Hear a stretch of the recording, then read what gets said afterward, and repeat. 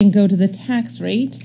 And when Ed was sitting here, he didn't have the complete breakdown. I did run upstairs and grab that also.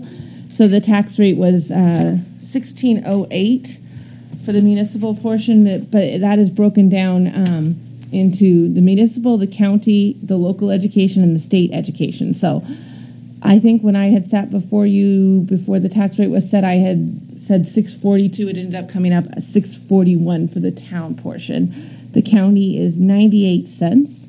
The local education is $6.53, and the state education is $2.16. And then the precinct, like he had told you, Rick, is the 74 cents, just like Ed had said. So that has to be added for the precinct. So I think it was 1682, I think is what he said. So that is the total tax breakdown. When I was here last week, we were talking about the average value of a single family home, and I just wanted to correct myself in that.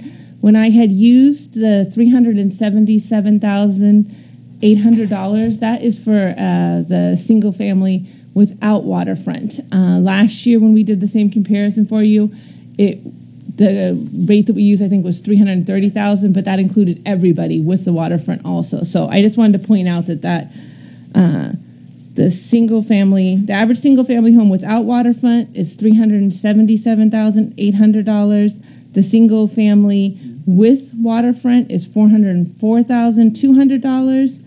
And then Ed took it one step further this year to include the single family without land. The average is $394,900. So I just wanted to clear that up because there was some confusion. Ed received a few phone calls last week after that. So I wanted to clear that up also. So when you say that, you mean it's a piece of larger than a 50 by 100 foot lot? Yes, I believe that is the case. Yes. So, and I think that is all that I had for you guys.